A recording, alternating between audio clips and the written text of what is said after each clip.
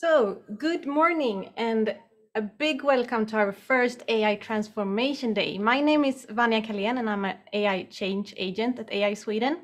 And I'm Conny Svensson, head of AI transformation.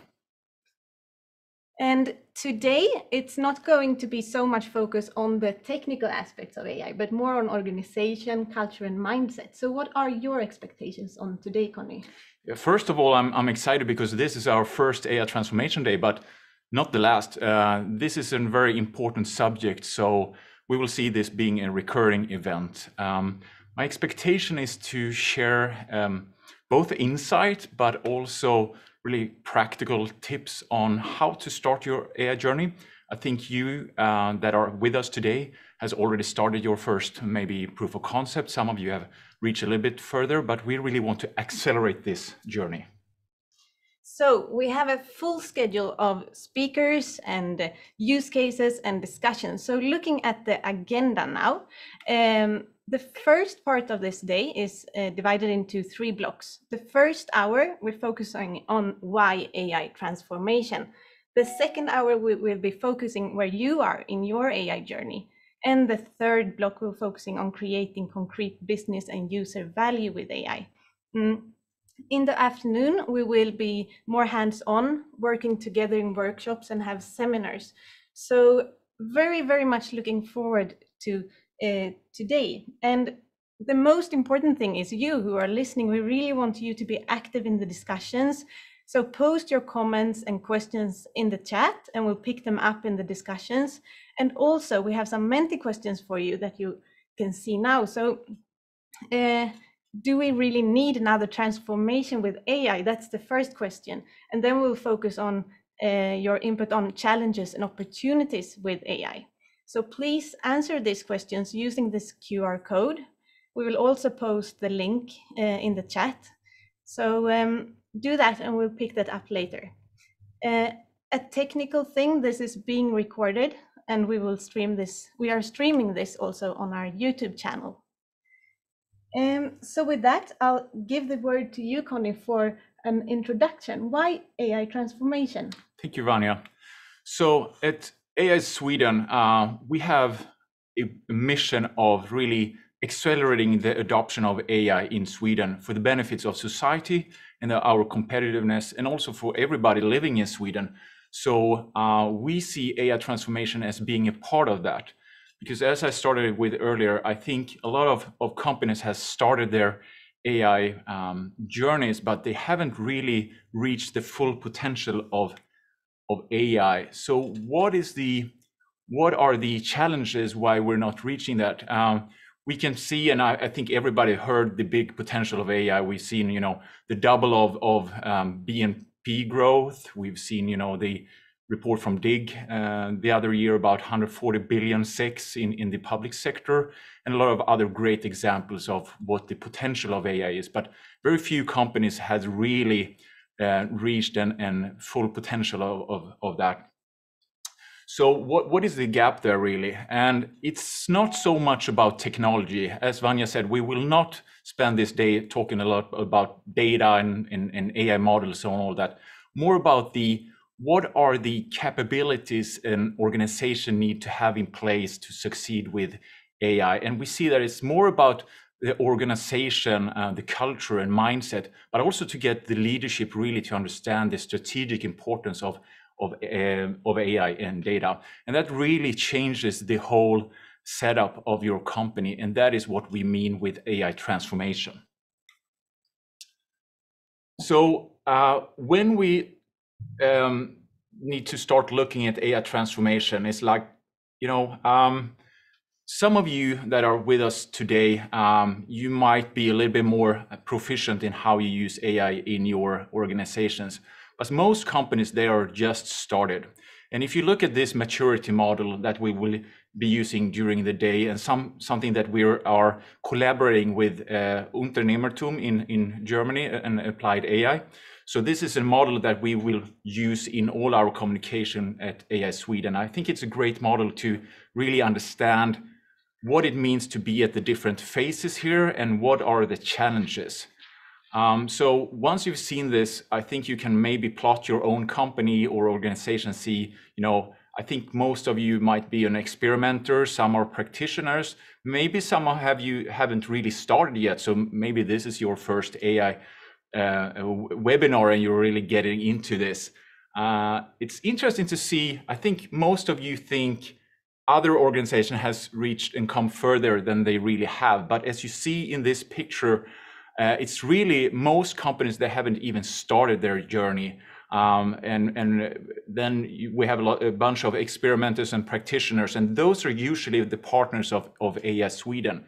So where does AI transformation come into this picture? I would say when you have done your first proof of concepts and you've done a couple of projects, you really need to start looking at what is the vision of AI for us and how can we make this into systematic implementation in the organization so we can scale this up and really get a greater value out of AI. So I would say somewhere between experimenter and practitioner, that's where AI transformation becomes more and more important for you to succeed. So it's really about looking at it from a systematic and holistic view, and not just looking at the data, and data is the new gold, and just nerd on AI models. Those needs to be there, of course. Those are the technical parts, but really look at the whole picture. So all organizations today, they of course have some kind of vision and objectives. Why do this organization exist in reality? And that is usually then transferred into a business model and a strategy. A business model is how you produce your value and how you deliver that value. And that is true both for public and private sector. So really looking at what are the different artifacts that we need to have in place to succeed with AI.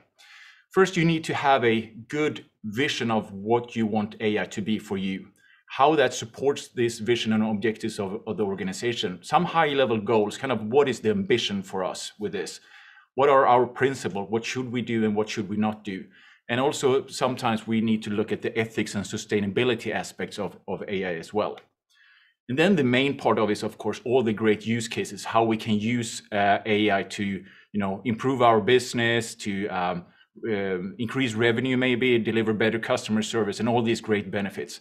This is really where we create the value of AI, and there will be a session about this later on today, specifically around this. And this is, most companies, they stop at this. They don't look at the third pillar, which is, I would say, the stumbling block why organization doesn't succeed with AI. It's looking at the capabilities that we need to have in place to realize the vision and the use cases. And if these are not in place, these becomes obstacles. And this is where I talk about, organization. Do we have the right competence, the right people? Do we have the right ecosystem, and so on? But even if all these pieces are in place, we need to have a great way to execute on this. So how do we really drive AI initiatives? How do we build these enablers, and how do we communicate the AI vision? So all these things need to be in place, I think, for you to succeed with applied AI and really accelerate there. And we will touch on a lot of these during the day. Finally, I think this around AI enablers is so important, and we have divided that into 6 categories. And again, you can see that we use the model that we do with applied AI and our German friends there. So most companies, they started with doing proof of concept. They looked at the data and the technology parts of this. Now you also need to look at how does this affect our processes, our operating model? Do we have a budget and resource to do this? A lot of companies today, they treat AI as an ad hoc. They don't really commit resources and budget to do this for real. It's still an experiment, right? And that's why you're on the experimental level. You also need to look at your ecosystem. Do we have the right partnerships? The partners you have today might not be the right partners for tomorrow. And AI Sweden is, of course, one of those partners that you can join this network.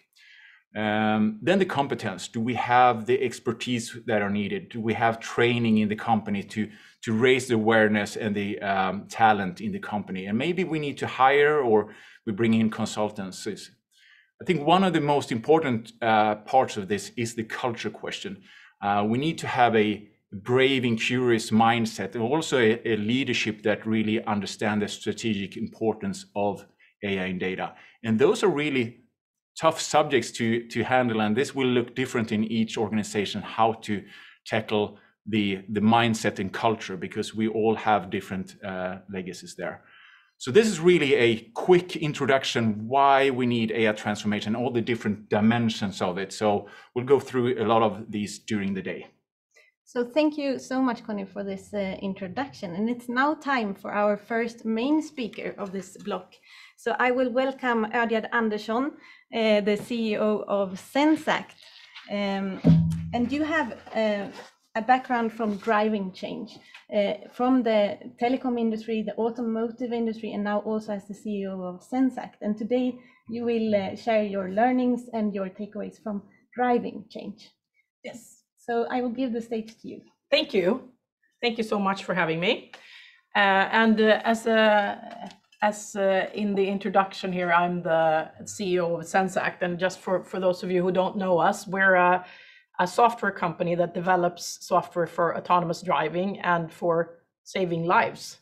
Basically also supporting the driver with all that great tech in making cars not collide. So our vision is to drive zero collision driving in the future, whether the car drives itself or whether we support the driver. So that's a great starting point, right? We get to go to work and we have a life-saving mission, and we also get to work on the coolest tech around. But today I'm here to talk a little bit about driving change. And as mentioned, I have a background in Volvo Cars before I joined Zenseact, and also in Ericsson, where I've been a part of big transformations. And I've been a part of driving them, but it's also not, of course, a one-man show to drive change. So very many of my colleagues have been my good friends and collaborators in this change. And to talk about change, I think it's sometimes good to put it in context. So when I do speeches, I normally talk about how the automotive industry is changing. And I show this picture a lot.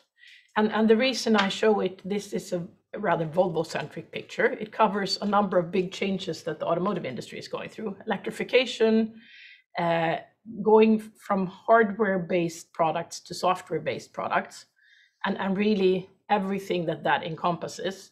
Connecting all the products, which means you have a lot of new opportunities. And it started as kind of a gimmick. You could get connection, but we're moving towards connection being the normal, which gives a lot of good opportunities. Of course, autonomous drive, that's very close to my heart. It also has meant a few other things.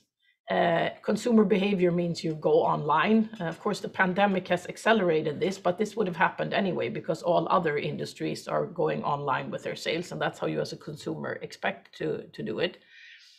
And in this big mix of things, there's a need, as Conny mentioned, for totally new partnerships. So when you have like 6 major change drivers, the traditional approach of trying to plan out the future for a great number of years becomes kind of useless, because you have these changes also interplay with each other, and nobody can predict exactly how this will play out and exactly how to make the plan. So instead of being planners, we need to be adaptable. And the automotive industry was really, really good at planning, and there is kind of big industries need a lot of planning. There's not that great a margin to the product, so you really need to reduce risk. So the transformation is, of course, about the technology and about building really quick loops for making software and things like that, for hiring a lot of software developers who can work on the new type of technology. But it's as much about transforming the whole way you work. And I think that's where I think the same experience from Ericsson, you underestimate how this change impacts every single part of the organization. So in the beginning, you start by wondering, why doesn't software really work when you try to develop it the way you always develop hardware? And then you kind of realize that the processes are not really good for software, and you start changing in that corner. But it's not just there, it's everywhere from there to where you meet your users. And creating a continuous development of the product means that every single system you have in how you take decisions and how you interact with your ecosystem and how you interact with your users is impacted. So we went through a lot of change in the industry. I mean, journey has really just started. And then, of course, came AI. As a famous prince said, it's all over the place. And trying to put that a bit into context. So why is this now really interesting to us? If I start in autonomous drive, AI is like a huge part of really making autonomous drive work. We have a lot of really smart people working on this, starting in the vision area, and I think expanding more and more into other areas. But from the automotive industry, it's a lot of other places. I mean, it's the whole relationship with the user. All of a sudden, you go online, you have tons of data on what users actually do, and then instead of having thousands of skilled people who predict what users might like in different markets, you can all of a sudden use the data, apply AI to that, and start really optimizing your offering, also on the hardware, but of course also on the software that you can, with a more rapid pace, develop. It impacts a lot there's an opportunity, I would say, for AI when you have every car connected. All of a sudden you have a system of systems where you can start kind of thinking about things like edge computing in the car. And I mean, here we're just babies learning to crawl right now, but there's a lot of opportunity from the connectivity and building a bigger system of all the cars that are connected. And I think if you look at the partnerships, all of a sudden, again, you need other partnerships. We also get a lot of AI through our new partnerships that with other type of companies that used to be in the industry. So now we have another wave of this transformation, and it brings a bunch of new questions like, how do we take care of all the data? I mean, it's quite easy if you have competent sensors on a car to collect a gazillion amounts of data. It's also quite expensive to take care of it. So how do we avoid becoming hoarders and pick out the gold nuggets out of that? How do we build this loop of using the data and applying AI and certifying that it's really safe when it's not the kind of predicted and requirement-driven development process? So all of this also impacts across the organization, everywhere from the really super competent tech guys and ladies who are developing the AI to all the way out to the kind of how we do our sales processes and everything. And if you look at the car, and I'm nerding in on the tech, I know Conny said we shouldn't do that, but I do it anyway. What we built, I think, also impacts tech, becomes the driver of the business, and the other way around, the business drives the tech. But in the car, just as an example, we applied a new set of sensors that will come out with the next generation of cars, regardless of brand. I would say you're moving in this direction. Instead of having 150 plus computers in a car that do one thing each, we, as a consequence of advanced tech like autonomous drive, we had to kind of change the whole architecture and separate sensors and hardware a bit from the software and compute. And that's a really good thing in itself, because it was really becoming unsustainable to manage a network of that many computers. It wasn't adapted for continuous growth of value. But this also gives a lot of other opportunities. Now we have super competent sensors giving us a lot of information. We specified them and put them there because we need them for autonomous drive and advanced driver safety things. But we now have a supercomputer as a brain in the middle of the car. And this is a new opportunity. This is a platform where you can actually use that sensor data and that ability to compute and start innovating other functions. And we're quite passionate about building this as an ecosystem around us, because we realize that with our resources, we can't do everything, and we will be very focused on the autonomous drive and safety. But we can build this platform, and all of a sudden, in the past, you used to need to have a factory, produce a hardware, deliver the whole computer, be automotive certified.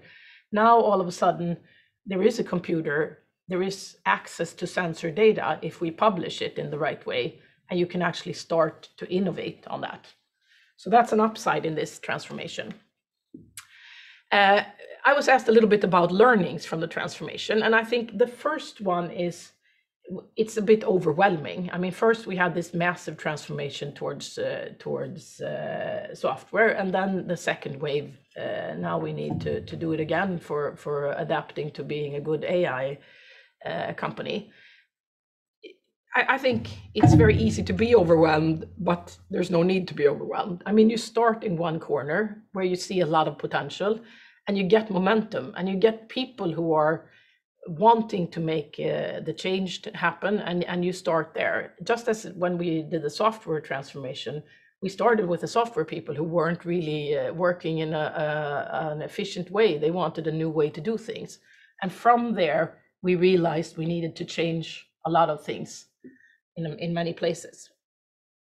I think we also learn, and I learn every day, that, I mean, it's continuous knowledge from data. It's technically data, of course, we're talking about AI here, but it's also using data all the time to update how we do things and to change the transformation.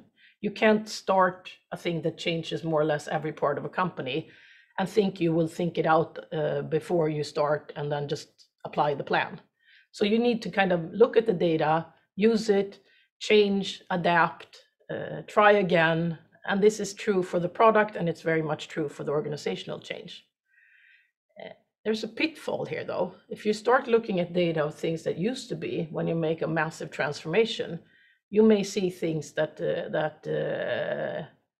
don't take you in the direction you would like to go. For instance, if you take electrification, if you haven't ever sold an electric car and you start looking at the data, the conclusion would be that 100% of the people like to buy combustion engines. That's not necessarily true. So using the data in a wise way is also an important thing. The last thing I think we learned is that it's tricky to make the right strategy, but it's like 10% of the work.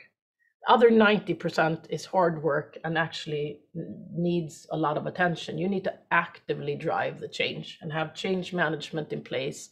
We need to align, to train together, to put thousands of people through training. If you want people to behave differently tomorrow than today, we need to talk about it, and we need to actively drive that change. All right.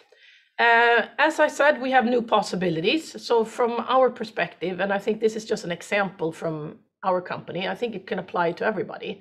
Once you start changing a lot of things, you can reassess who can be your partner.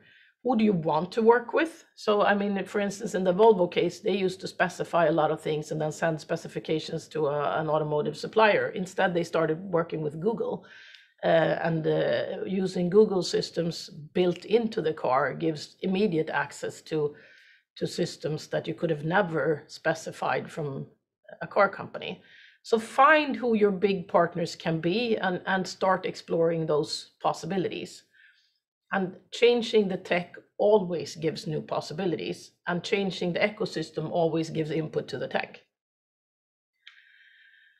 In our case, we work a lot with different partners, and I think we have two different flavors. One is really technical. We find the best partner we believe can make us successful. And in our case, we work with companies like Luminar, super competent startup in the LiDAR space, giving us the world's best sensing. We work with NVIDIA because we need the massive compute, and they are the leaders in that area. We work with Hewlett Packard Enterprise to take care of our data in an efficient way.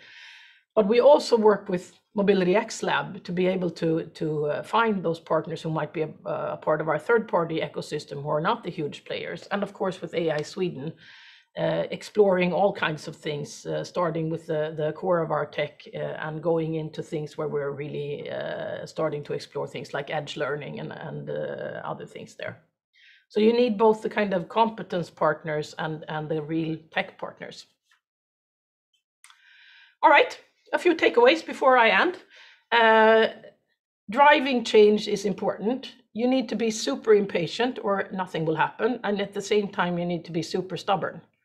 And you need to place a few bets on things and really drive those.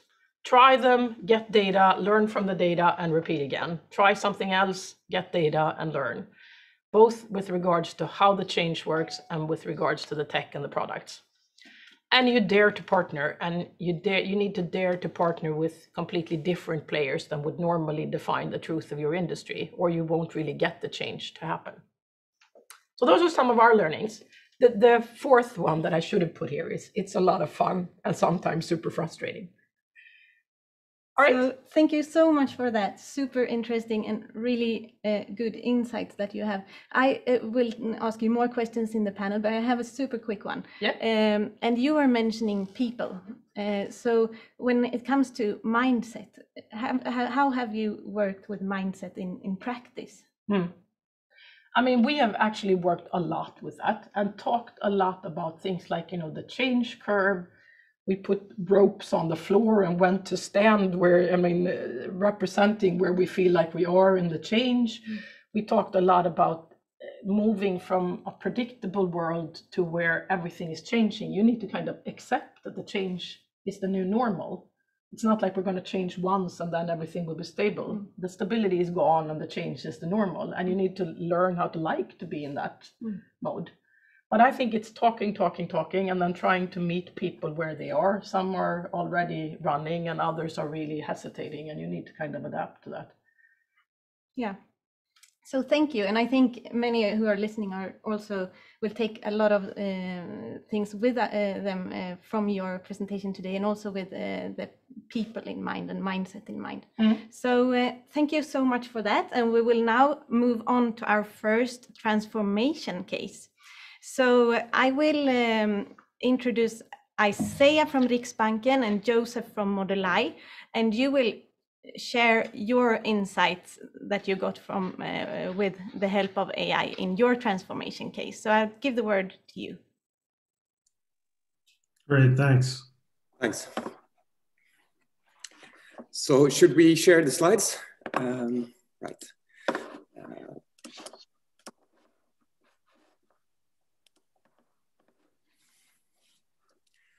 I'll leave over to you, Isaiah. All right, so this will be a two-part presentation. So I'm going to start by describing a specific instance of AI transformation at the Riksbank. And then Joseph will end the presentation by describing the role that Modulai played in facilitating part of that transformation. And you can go to the next slide. So in our case, the transformation could probably be accurately described as a data collection transformation that involved machine learning. And it was in some sense forced by the COVID-19 outbreak. So it was clear in March of last year that COVID was going to have a substantial impact on the economy. And it was also clear that the standard monitoring tools that we had access to, including official statistics, were too low frequency to allow us to monitor the impact as it unfolded.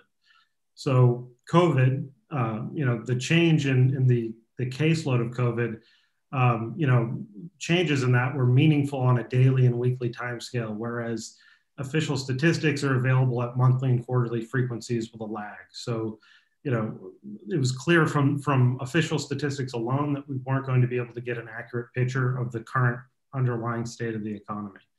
Now, our chief data officer at the Riksbank recognized this early on and put together a team across divisions to do real-time monitoring of the economy.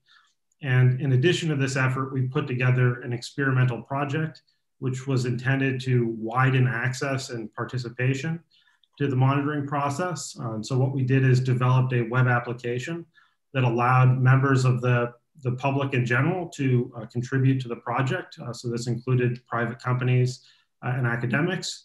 And our intention was to create a truly national effort where anyone who had the capacity and willingness to contribute to this project to monitor the economy at a high frequency during a pandemic had a channel through which they could do that. Now, part of the reason why we thought that this would be a helpful complement to our internal project is that data is distributed across the private sector. In some cases, no one knows that someone is holding data other than that person. And also skills are not all the skills that we needed are not necessarily located at the central bank. So in particular, skills in machine learning are overwhelmingly concentrated in the private sector and academia. So this project made it possible for us to include data and skills that, that we wouldn't normally have access to at the central bank. You can go to the next slide. Now, we were quite fortunate in that we had a number of private sector participants who joined us in an early closed beta, including PriceRunner, Book of Board, Palterion, and Modulai. So PriceRunner took their large price comparison database and put together daily retail price and volume indices for 14 retail categories, which was really unheard of at the time in terms of what this allowed us to monitor. And Book of Board gave us insight into a particular vulnerable industry, the restaurant industry. And then we had two wonderful NLP projects from Palterion and Modulai, and I'll turn it over to Joseph to talk about what Modulai did. Okay, thank you. So in order for Riksbanken to get real-time signal on the economy, we decided to look at press releases from public companies. And a lot of what's happening in the economy is sort of distilled into the press releases on the public market. So a lot of companies, if they change their outlook, they will put out the press releases telling that, okay, earnings are expected to go down because of the pandemic, for example. And an analyst cannot sit down and read all these press releases. So this is where the NLP comes in to the rescue. And this case is basically perfect for using state-of-the-art natural language processing models out there, where basically you can just take a press release and extract the information, the topic or the semantics of that press release to say, is the company affected by the pandemic in a negative or positive way? So this does not require like detailed understanding of a very specific press release, but you can do average on the whole to say that in general, press releases have a more negative outlook of the economy, which is something that off-the-shelf commodity natural language processing is doing very well right now. So this is what we were building for Riksbanken in this case. And just as a transformation case, this is a very good one because you can use off-the-shelf technology here and get something up and running very fast. So we started meeting Riksbanken in April 2020. This sort of had the project scope set in May, did all the modeling in June, and had the solution up and running in July with Amazon and cloud technologies and the models and everything like that to produce the signals that Riksbanken needed and had it integrated with their web app that Saya just told. So, and the success factor here is basically a very clear project scope. The technology is already out there. It was a couple of maybe 1,000 lines of Python in the end to get it up and running and creating value with limited risk. That is basically the case that we did for them. Yeah, that's what we had to say. Thank you so much for that, Joseph and Saya. And you will stay on for the panel that we will move on to now. And I will also welcome Conny back and Ödgärd back to the panel as well. The first thing we will do in the panel is to look at your answers on the Menti questions. So let's have a look at the first question and your answers on that.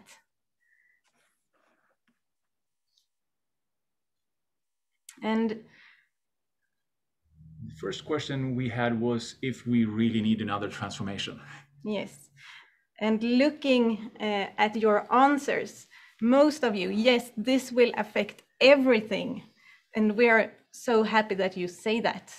What are your reflections, Conny? Yeah, no, it definitely will. And I looked at the Q&As as well, and we see, what happens with the other industries that the, automotive industry will change. So it has a ripple effect on everything. So it really does change everything. But also I want to comment on there are people that thinks, this is part of the digital transformation. And yes, but I think this has a bigger scope than what we looked at the earlier phase of digital transformation. So maybe it is an expansion of digital transformation, if we put it that way.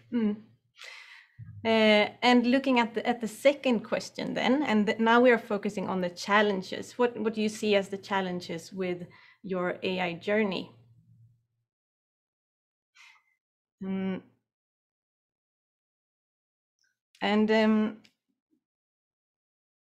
is exciting as it is on the Eurovision, right? Yes. It's like we have a result.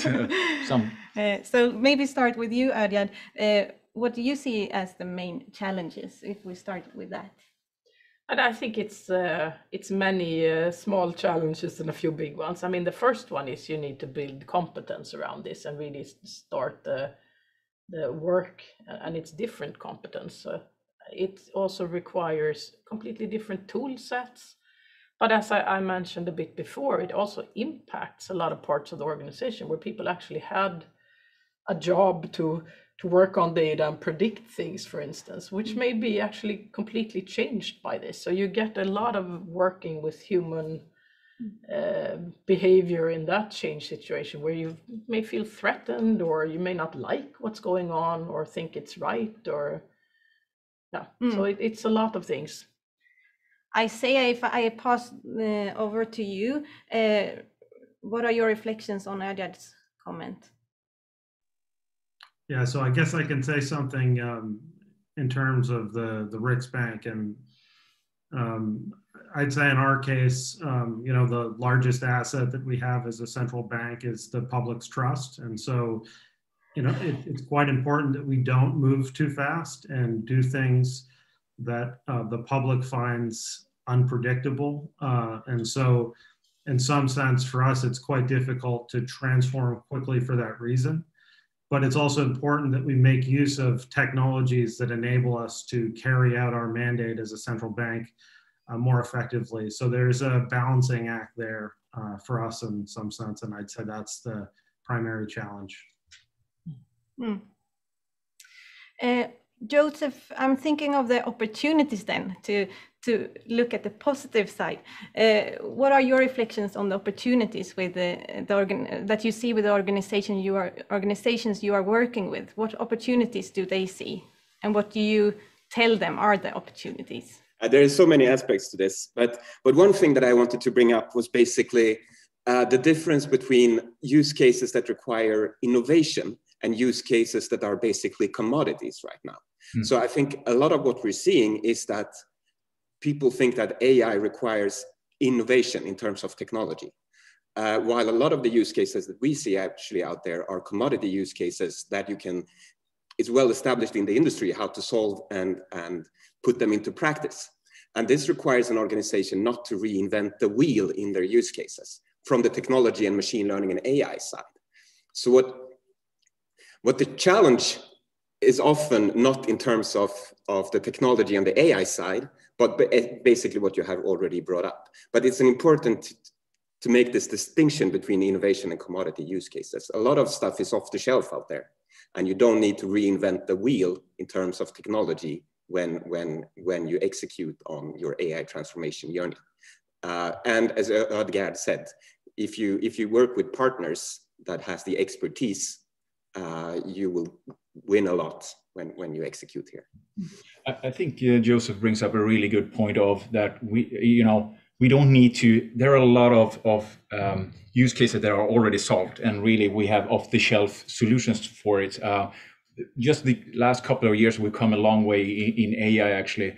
So we're at AI Sweden, we're really looking into building this use case library where you can get inspiration of things in your industry or maybe in similar functions in your company. So you don't need to reinvent it from start everything. So there are a lot of things you can learn from, not just in your own industry, but also from other industries. So I think that's an important part of this, that, you know, not just look at what others are doing in the same industry here. I'm thinking on that first question where we saw your answers on the Menti question, and some of you didn't see the difference between AI and normal software development, and this makes me think of you, Ödgärd, in our podcast, AI for CXOs, and you said something like, and this is me translating, that AI is not as sophisticated as software development, and I think that was really interesting. Would you like to tell us a bit more on that? I mean, I may be shot down here now in this audience. No, but what I meant by it is that maybe connecting a little bit to this, that you can actually find a lot of things that are already developed. What you do is really, in one way, replacing really skilled semi-manual work, which software development is, and sometimes quite manual, with a method that's much more intense in using compute and other things, but there's also a lot of tech out there that you can actually use. You can find models as long as you have the data. With brute force, you can actually do quite a lot. And there's a sophistication to that as well. So maybe I shouldn't call it unsophisticated, but it's a different approach. So instead of surgically trying to be as good and as skillful as possible developing software, there are other things that become important. Something you would like to add? No, I think we touched on that before. Also, you mentioned on how you worked on changing the culture and all that. So really, both from the technical side of things and also from the business side, you need to think about these AI initiatives differently, I guess, because it is not as mature really on how to work with this and really, you know, fail fast and all this. And how have you managed to, you know, get everybody to understand that this is something differently in how we need to work with it also, both from the business side and the IT side? I think you have to do it and then look at it. I mean, one example that we did when I was in Volvo Cars is we have like a sales online. It's a quite different product than buying a pair of shoes. And normally when you buy a car, you can configure thousands of different things, which ends up in millions of different combinations. And we started working with AI to see, can we really find, I mean, it was not a good user experience to have to make 1,000 choices or 100 choices. We know from data that people kind of lose their faith in the middle of the process, and we lose people. So we wanted to find through AI what kind of configurations are really the ones that will sell. And so we started experimenting, but ahead of time, everybody was just saying that just will not work. And I think the only way to do it is to start working on it, and then you get some proof points. And that case, I don't think we're still fully through, but you need to kind of work it through and see, does it work for us, given the complexity we have? It's not a pair of shoes, it's a car. It's a much bigger investment. It has a lot of choices. So people need to get comfortable with feeling uncertain, because the outcome is not certain. You have like an hypothesis, an idea that we could maybe do it this way instead, and then really live with that notion that we're not sure. This is not a typical IT project. There, you know, we install this system, we know what we will get on the other end. It's like, yeah, and I think the time is running so quickly now, and it's so much to discuss, but I think that was actually a quite good final word for this discussion. So we will be back in 15 minutes at 9:30, and we will then be focusing on your AI journey. So have a little break and see you then.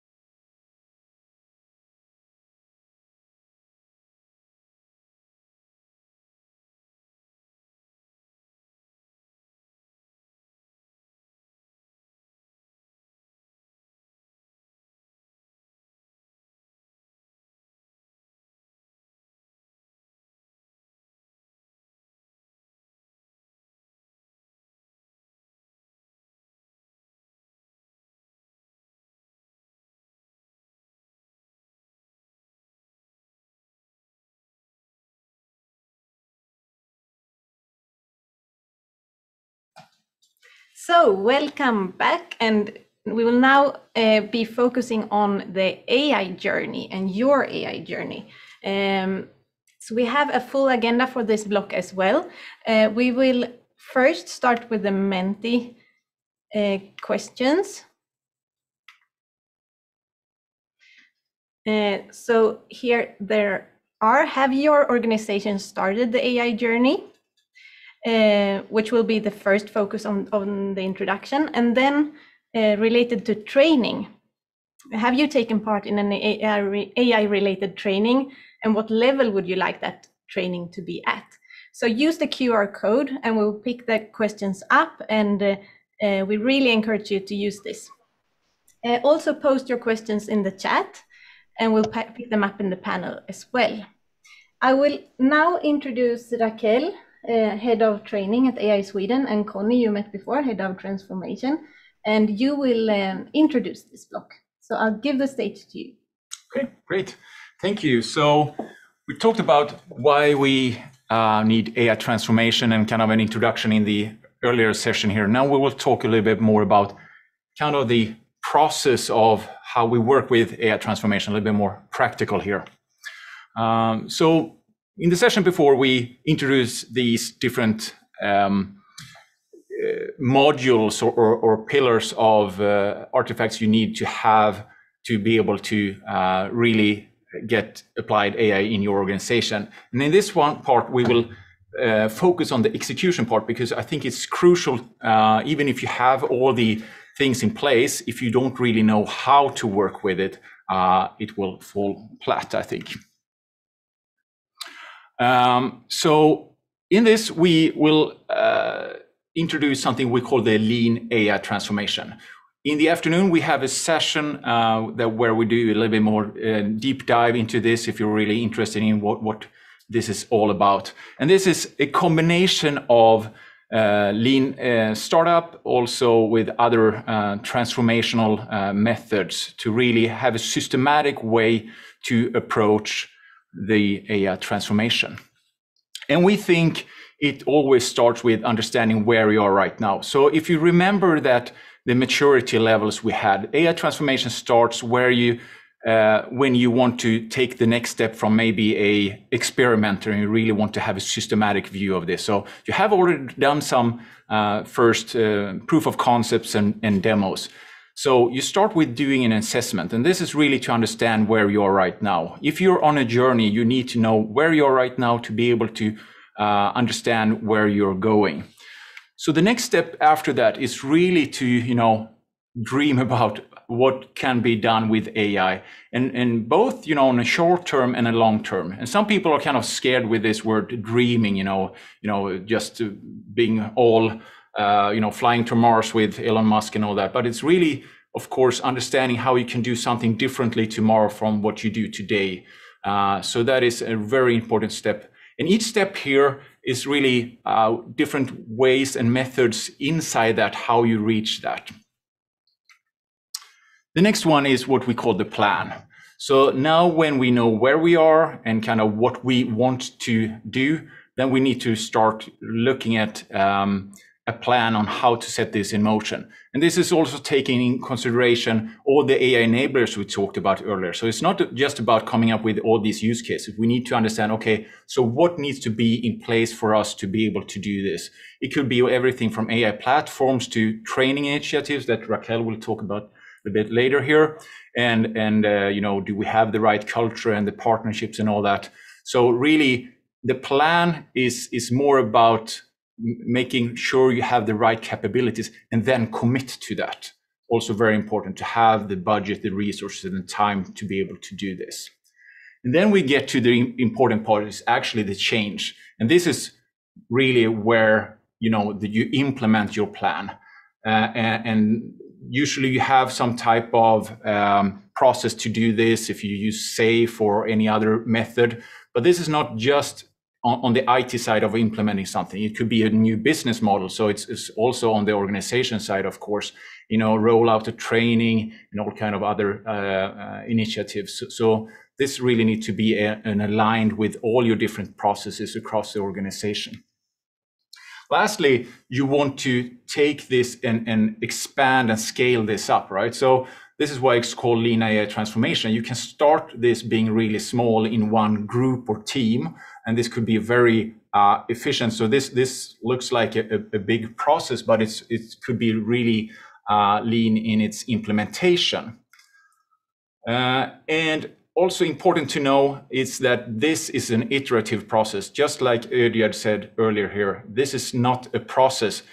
I like to look at this as a model to think about the different steps we need to do, because it's so easy to just jump into doing something and not have these enablers in place or so. So it's more a way of thinking. So then, of course, once you run your project, you will get new input to the dream phase along the way. It could be new regulatory things coming out from the market. It could be ideas coming from your innovation process. And then you need to, of course, plan that and get that into the roadmap. And something that needs to run along all this time is something we call the understanding plan. To really, usually in big programs and portfolio, you're talking about a communication plan. What you really want to reach is an understanding in the organization. Why do we do this? What are we doing right now? And what is the next step? So work with that through the whole process all the time. And then on a maybe yearly basis or something, really, do a new assessment and see where you are in, and see if you have kind of reached your goals and have taken a step on this maturity scale. And I will introduce something today around the assessment phase. This is an announcement that we are now going to use the AI maturity assessment tool from Unternehmertum. It's a tool that Applied AI has developed. It's a really structured way to assess your maturity. And it's used today in 8 different countries. So with that, it means that there are a lot of knowledge built into this model, and you can also use it to kind of benchmark different countries and also industries. It looks in 10 different dimensions, and 6 of those are those enablers we talked about earlier, but also if you have a good steering, your ambition, how you execute, and your use cases. So it really looks at the whole picture, and I think that's really important. As I said, you can benchmark across industries and countries. So this is a really good way to look at, see how you compare with your peers, but also within the company, you can do this in different groups or business units, for example, to see, if you have a different view on certain things, if the business sees it different from the technology side or different business areas. So as I said earlier, we need to do an assessment also to have a common view of where we are today to be able to go somewhere in the future. And as I said, we're launching this today, and this will be available free for all Swedish organizations during this year. We will start with a couple of pilot organizations and then with our partners, but then we will roll it out to all organizations. So we really want this to be a way for Sweden to be able to assess where they are on the AI maturity scale, and we can kind of see how Sweden progresses, and that is part of our mission at AI Sweden. So just a quick way at looking at how the assessment kind of output looks once you've done this. It's a lot of different statements and questions that you send out in your organization. You get a kind of a level on where you are in the different dimensions, and you can see and use this as a strategic tool where we need to do more work and kind of put the ambition. Where do we want to be in a year or 2 years from this? So even if you need to work with this iteratively, you also need to put a longer plan together with a short plan. And then you can benchmark and see how this compares with your peers in the industry or across countries or other dimensions. And as I mentioned, it could be also a great tool to kind of compare how different groups and business units in your organization compare on this scale. So to drive the transformation, it's important to have some kind of change agent role in the organization. And talking about the change agent will be Raquel, and about training in more general. Thank you, Conny. I think that you all agree with me when I say that it's not an easy task to create movement in an AI transformation journey, or any sustainable transformation journey for that matter. It requires determination, commitment, knowledge, skill sets, competence, tools, and a lot of courage. All of these ingredients need to exist in an organization in order to be successful with transformation. And that's why you need a lot of help. And we at AI Sweden, we have identified the role of the AI change agent, who we see supports and keeps the transformation moving. An AI change agent should have sufficient knowledge about business and processes, data and applied AI, but also people and culture. The ambition of the role is to be the mediator. The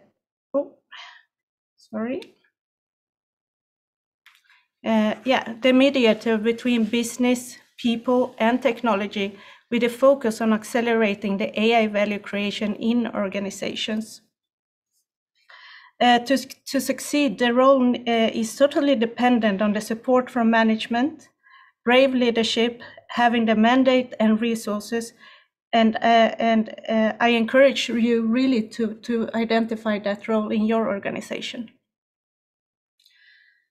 An additional powerful tool to create movement in the AI transformation journey towards a higher level of maturity level is to create awareness and desire to transform.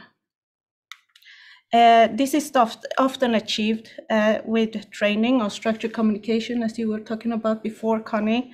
And once that desire and the organization understands why there is a need to change, the companies or the organizations will have the easier task to create knowledge and ability within the organization. And this can, of course, be achieved through upscaling employees, or recruiting or acquiring knowledge through the help of consultancy firms.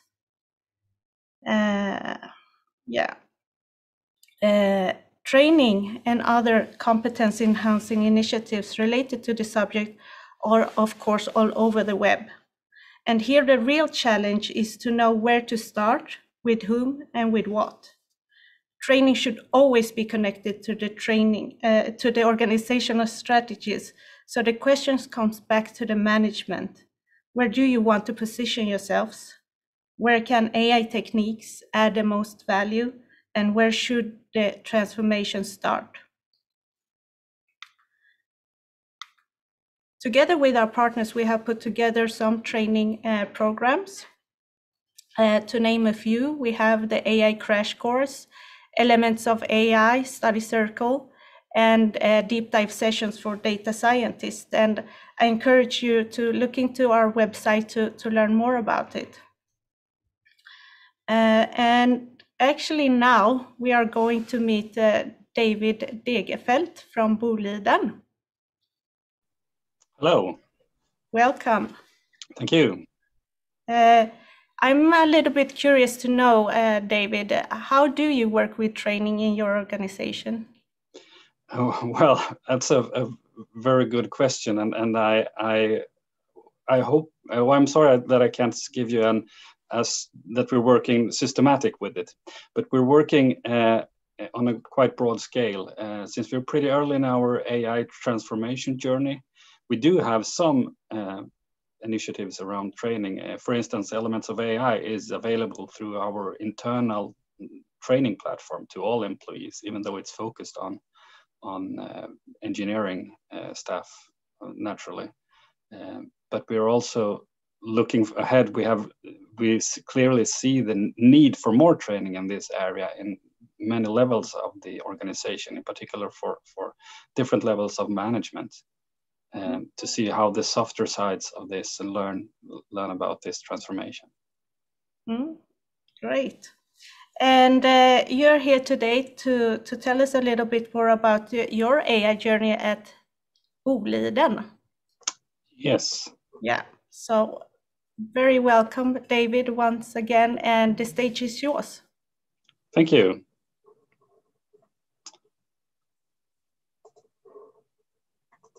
Okay, so yes, I'm going to talk to you today about an AI journey in mining that we're currently have started.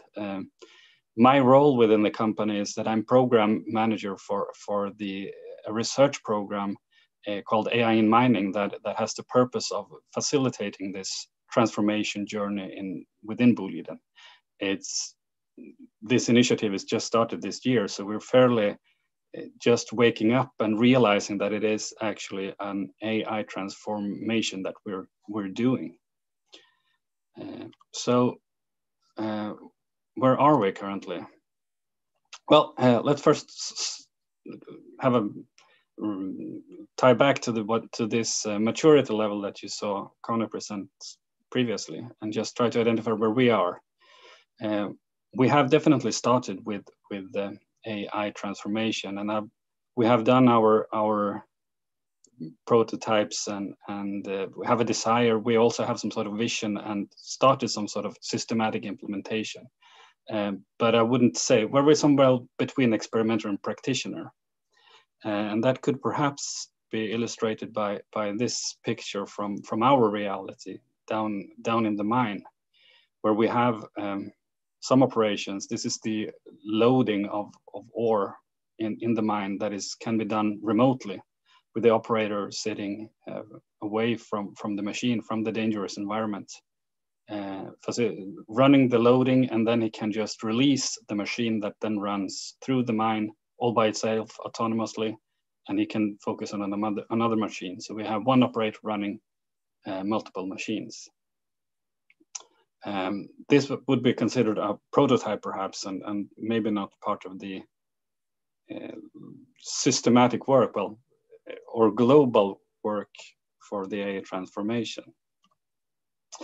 But the starting point when we start this journey is sort of a forest of different applications supporting our process. The value chain that we're working with is, of course, mining, from exploration through mining, concentrating, smelting, and marketing. And to support us in that, we have various systems that help us to do that. All these, or most of them, are fully supported by digital IT systems. And I try to think of any process that we don't have support for. And I was thinking, hey, maybe lunches. We eat lunch without IT support. But then I realized that we have on our information screens, we have the day-to-day menu from the restaurant. So even eating lunch is supported by an IT system. And this is not only the physical processes, but also the support processes like project management and my favorite process is, of course, salary payments that also have a support system in IT. And these systems are built around a single process, or in some cases multiple processes, but they have everything they need for that kind of process, and that makes it very easy to maintain and to manage over time. So we have an IT support function that works with maintaining and manage these solutions. And that can be done very efficiently with isolating these applications and setting up different formats for all of management for all these systems. However, with digitalization, with digitalization, we want to increase the value from the existing knowledge that we have. And the main idea here is to combine knowledge and get more generated value from the same base knowledge. And that means combining information sources. And this idea got us to dig in. Data is the new gold, this slogan that is, I think you've heard it many times, but this led us to a desire to connect all these applications that we have in our various processes to be able to do this combination of data and gain the extra value. And we've done it by adding some additional applications or solutions for harvesting that data and providing it to different or to other presentations, for instance, like Power BI and creating dashboards and analytics. But what is really going on here is that we are transforming these applications per process to a layered architecture where the different data sources and these functions in all these applications become common across all operations. And by doing that, there are some added layers that we need to consider, like security and interoperability. If we look at this model, this thought model or conceptual model on how this is done, is that we have information traveling from the processes in the bottom and up and get refined and presented to users or other systems at the top.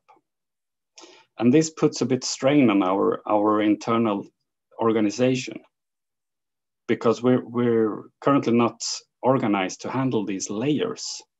Instead, we need to figure out how we should be able to maintain and manage a solution platform that is not application specific but more general. And if we look at this, the potential here is very big, because if we today have thousands of different applications for different processes, here we have a model that consists only of a few layers. If we could reduce those thousands of applications to a couple of applications per layer or systems per layer, the complexity would be reduced by an order of magnitude. So there is a huge benefit in doing this transformation. But this needs to go hand in hand with changing the organization to match this transformation of our support systems. Some takeaways from this is that IT is core business, and it's I don't know how I can stress this takeaway from this, because as we do this transformation, the IT system is sort of what is driving the organization, since those operations are so integrated with the actual work that is done. And that this layered architecture is really important. It's much more efficient than working with separate applications. And to be able to do that, we need to have the organization that both understands and can make use of this. It goes sort of hand in hand.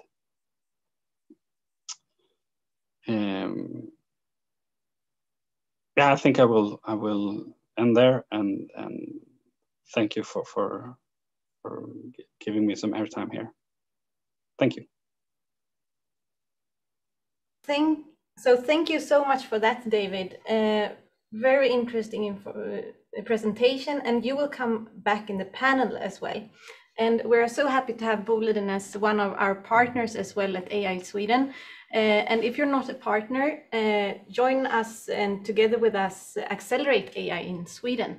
I will now introduce our next AI journey case. And David Fendrich from 1050. Hi. Hello. So we're very much looking forward to hear your case together with Holsby Mittal. So I'll give the word to you. Yeah, sure. So AI Sweden asked us, I'm David Fendrich from the company 1050, by the way. We help other companies in their AI journey. So we're data scientists and AI developers generally. AI Sweden asked us to really quickly show one case of an AI journey and how it happens in practice, how maturity can develop for a company in practice. So I'd like to share some slides, and there will only be 3 of them. Will be in Swedish, but I will explain. So this company is called Holsby Metal.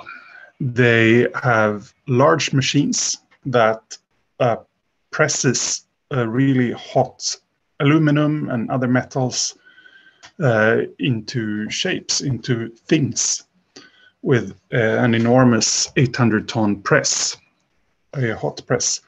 And sometimes things stick into this machine, and they want to know why, and how can we stop these stops, or how can we get to know them in advance? So it's sort of classic predictive maintenance, right? And their machine works like this. You have a storage of metal rods that get fed into an oven, where they will be for like 15 minutes, go slowly through different heat zones in an oven, and then they will be transported to a robot that puts these rods into the press, and the press will drop a large tool on them. This oven will be about 500 degrees warm, and this is how these cylinders or rods look like from the side. And there are many things that can go slightly wrong, that can increase the risk for these rods to stick in the machine. Typically, if we lack one rod, then the rods on the side will get more heat. So they will be too hot. Or if we get an extra rod, if 2 rods come too close to each other, then they will steal the heat energy from each other. That's one of many things. I'll spoil the fun by saying that in the end, the most important thing that we found was actually humidity. So the air humidity, that they really affects how quickly the rods heat up and how quickly they cool down once they get to the next phase. But Holsby, they are great at what they do, but they are not the classic analytic company. So they were quite immature. And here I would like to show another way of looking at maturity. And it's this classical, I'm sure it's Gartner or something from the beginning, but the analytics staircase. In order to work with your data, you have to take each step one at a time. And the first 1 or 2 steps is basically dashboarding. It's looking at your data and seeing what has happened and why did it happen humanly. And in order to know that your data is in a good shape and that you're asking the right questions and that you're asking questions that you can't already answer by simple inspection, you need to have that in place. In this Holsby case, we didn't even have the data. We needed to put the sensors on the machine, sensing both things that might affect the outcome and measuring the outcome. Of course, those are the 2 standard things you need in an AI case. Measuring input, what will I use to predict, and measuring the outcome. And then, after a human has looked at this and we know that the data works, then we can go for the next step, predictive analysis or predictive analytics, where we try to make a model that predicts, okay, given that this is the current state, what will happen next? And once we have that, once we have such a predictive model, then we can really make the most valuable step. You don't have to make it, but usually it's the most valuable. Okay, given what you think what will happen, what should I do to avoid it, or make it more of it if it's something good? So how should I act? How should I plan? So these would be the steps, and Holsby had to make all these steps.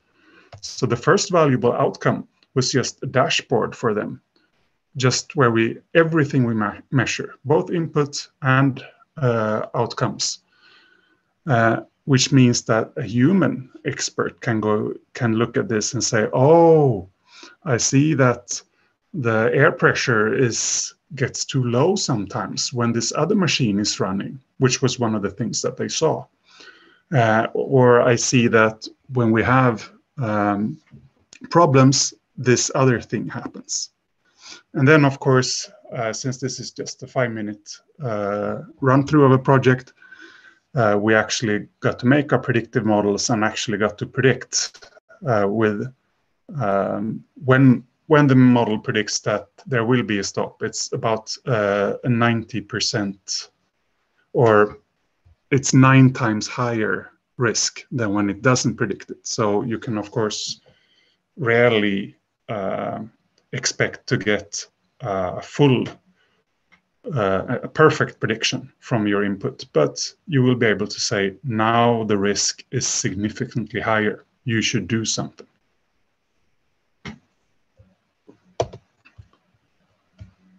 So I think what I wanted to get here is you need the data journey as well. The data, even if you know you have it, if no one's looked at it for a couple of years, then it's probably not in the right condition. So thank you so much for that, David, and I really like your analytics staircase. So thank you for showing that. We will now start the panel, so please stay on. And we also have David from Boliden joining us, so welcome. And Raquel, you will also be part of the panel. Yes. So let's start. And let's look at your answers on the Menti questions. And the first one is, have your organization started the AI journey? And we have some different answers for you. Some of you know, but we're planning to do so. And quite many of you have actually started your AI journey. So so that is very interesting, and also I guess that is why you are joining here today, because you want to start, or you have already started. So looking at these answers, David, at Boliden, do you have, I mean, you have obviously started your AI journey, but how would you rate yourself on this in this maturity ladder? Yeah, I think it's quite different, because I mean, we're a pretty big company, and in some areas we've come further than others. So in some areas we haven't started at all, but in some we have come pretty far, actually. So some of both. Yeah. Great. So looking at the second question then, and now we're focusing a little bit on training. So have you taken part in any AI-related training? Raquel, just before we look at the second question, what are your reflections on training in the area in general?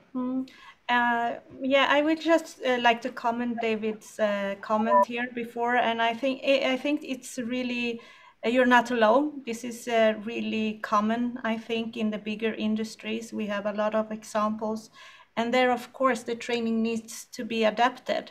In some cases, you need really to reinforce the learning, the knowledge that's already there, and keep feeding with new findings and so on. In other parts, of course, you need to make people aware of what it is. But I think that to sum it up, you need both kind of trainings to really start this transformation.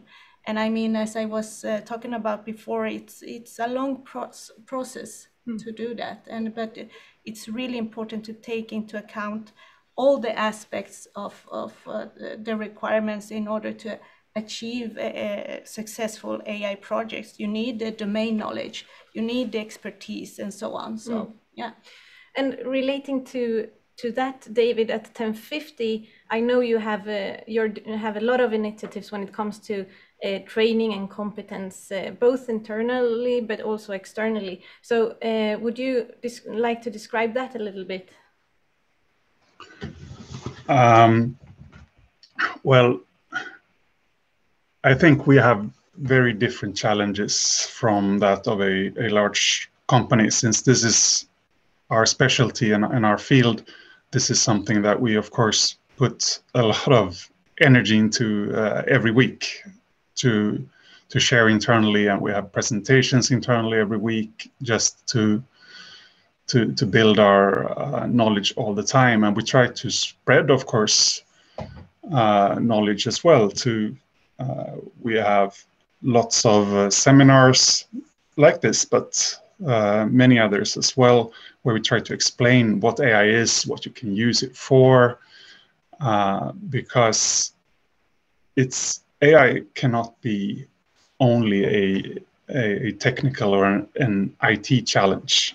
It has to solve a business problem, and that's where it gets complicated, because that means that business and IT have to understand each other and have to talk to each other. And in a large company especially, that rarely happens. So part of what we have to do is that we have to explain as well as possible what is possible, what types of projects can you expect to get good returns on, what can you expect to do, and be as educational as possible, so that we can give some of our knowledge to the business side, and then so they can give some of their knowledge to us, and we sort of can meet in the middle. And I think that's what needs to happen for companies internally as well. There has to be a lot of cross-functional, a lot more cross-functional approach than in other types of projects. We have to understand each other better. Yeah, thank you. Yeah, and I definitely agree with you. We have to understand each other.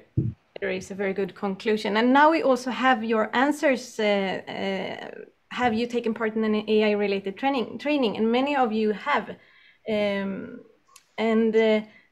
That is very positive, I think. And that is also relating to that many of you have actually started your AI journey as well.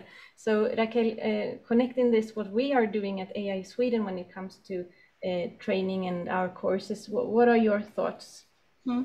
Yeah, I'm very happy that I see that at least of those who have answered have taken their own initiative to understand the subject of AI. And I think that really here the answers is a really clear sign to the organizations that we are ready.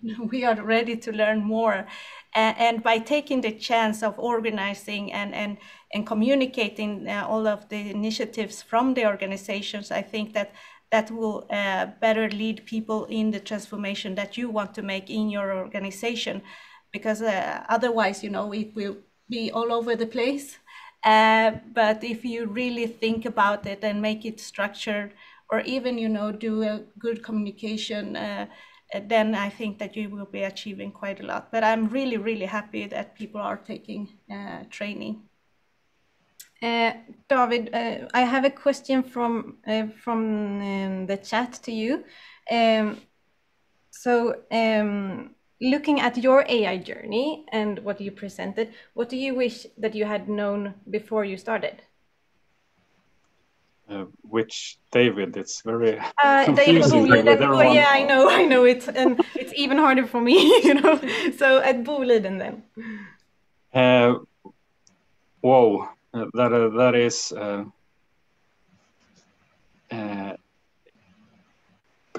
I really don't know how to answer. What if you know that it actually is a transformation? I would say. I mean, our company is 90 years old. We are, as many Swedish big companies, we are very lean. We have the bare minimum in terms of staffing and very streamlined organizations. And doing a transformation in that in that setting is challenging because you have very little room. Production still needs to go on, and so you can't just take a step back and say, okay, how can we try this to do this different? Just the realization that it is a transformation, it will change the organization from the ground up, or maybe from the top and down, but all parts will be affected. And another question from the chat to you, David, at 10:50. So what should an organization just starting the AI journey do? And I think, I mean, you have, of course, presented the analytics part, but what else would you recommend an organization just starting the AI journey? What should they do? I think really early what you want to do is get a feel. At least someone has to know what sort of data do we have in the company, in all the different systems, and in what shape is it, how much is it, and try to get interview around the organization to get to know what sort of potential cases do I have. That's obviously the first thing you need to know. What cases, if I'm going to make this journey, what are the possible directions that the journey can take, and what resources do I have to make the journey? Yes. And connecting that, Raquel, with the educations and trainings, what should you think of when just starting your, when you're at that first level, just starting your AI journey? I think that just by yourself asking yourself that question, you already are showing signs of curiosity, and I just would say just go with it. I think that the more you learn about the subject, the more you would like to know about it, and it's so cool because there is so many fields to learn about. There are so many techniques and new findings.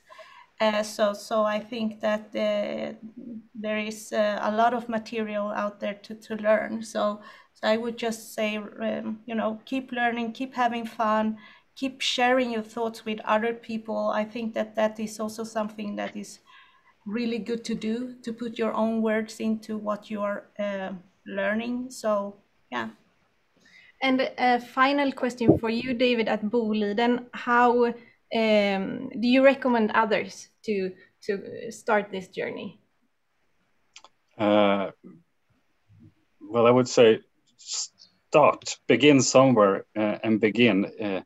You need an agile, or as you call it, a lean. I prefer to use the term agile, but you need to take this iteratively, and you need to do many mistakes. You need to try and go ahead, and you will learn so much in that process and know where your goal will be apparent eventually. And what about you, David, from 1050's side? Some last words on this subject, starting your AI journey? It might be odd for me, coming from a super technical side, but it will be a people journey. It has to do with changing how people work and transforming an organization. So your challenges will not be primarily technical. It will be human. I love that as a final word for this panel. So thank you so much for taking part in the panel. We will have a quick break, and after the break, we will focus on creating business and user value with AI. So see you then. Bye.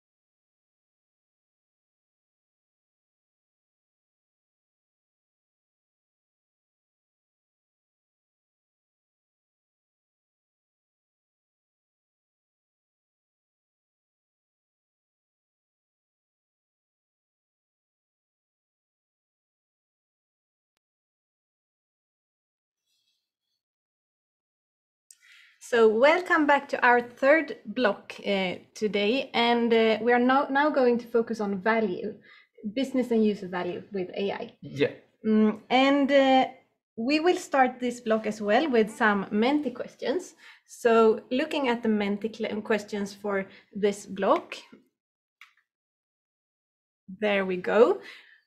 How many proof of concepts have gone into production in your organization that you are aware of? How many processes in your organization will include AI in 3 to 5 years? So now we're looking a bit ahead then. And also, do you think your business model will change with AI? So please use the QR code or the link to answer these questions, and we will show them in the panel. And Peter, you will now introduce this block.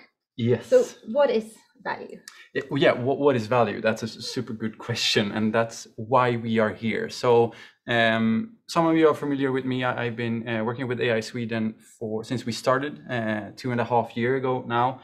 And really, we can talk about AI as much as we want, but in the end, a technology is something that has to produce value for humanity, for the society we live in, and especially for our organizations.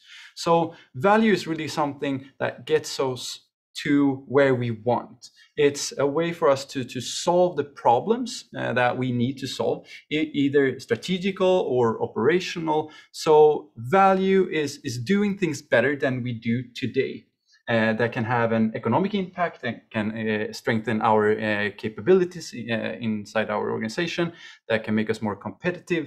So really, AI as a technology is all about creating value. And just as David said from 1050 here earlier, we need to start with solving real business problems or real operational problems with AI. So that's what this block is about. Great. So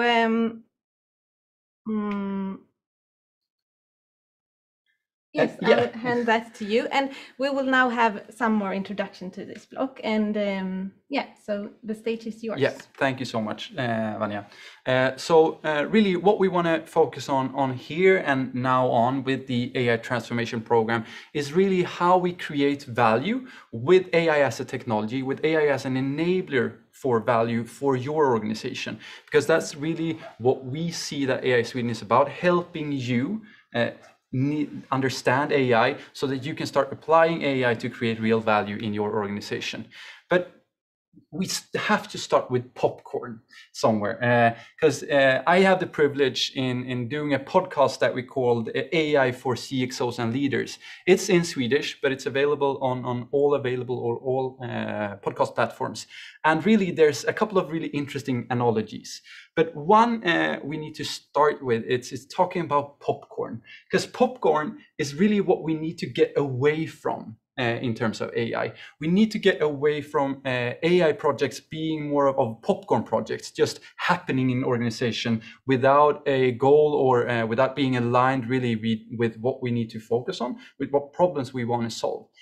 So instead of having popcorns, managers and leaders in organizations today need to understand that AI is no longer a technology challenge. It really is a people, a human, a leader challenge. And one of the things that are really hard for organizations to do is to change mindset instead of doing incremental changes.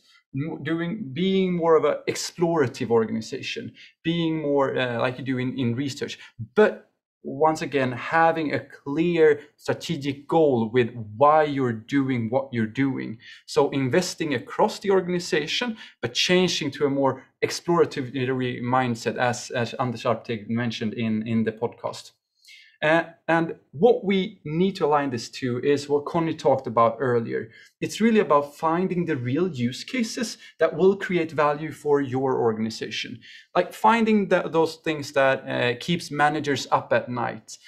Finding the processes in your organization that you can optimize that will create value. So by optimizing a couple of percentages in certain processes can really have an impact on the bottom line in economic sense. And I know Martin Rugfeldt from Zenseact will do a presentation about this later on in this block. So talking about business and talking about ROIs with AI, we will launch some groups here later on where we will focus on these things. How can we convince managers to start investing more strategically in AI projects, understanding what you can use the technology for?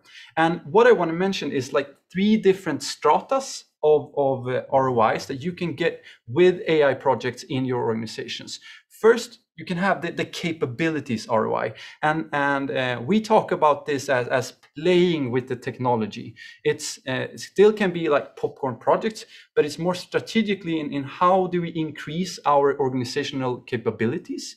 So really then it's a strategic project to increase our competence and the knowledge within the organizations.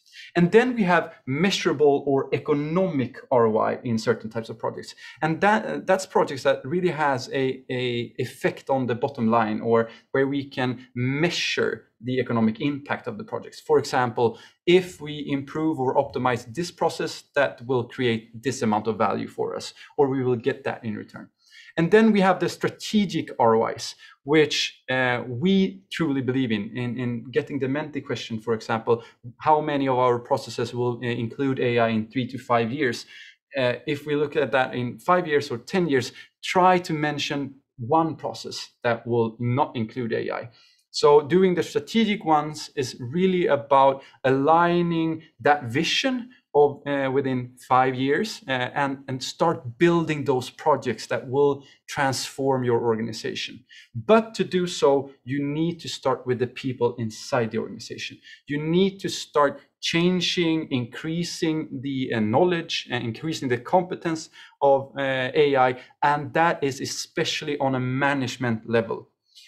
So that is why looking at the AI maturity assessments Conny presented earlier, that's really a tool for management to understand where you are and what steps you need to take. So going from not started or experimenter to more of a practitioner, for example, or more into a professional organization. It takes time, but you have to start that. And to help that challenge or to help that process, what we are doing now within AI Sweden and the AI transformational team is putting a lot of focus on this business value. So I really want to highlight our AI Sweden Partner Days that will happen between it will happen the 4th, the 5th, and the 6th of May. On the 4th, we will have a sole focus on business value. It's the business day. We will go through use cases. We will get you inspired by what our partners are doing. We will talk more about AI transformation and about the journey we're on. So really sign up for the partner days.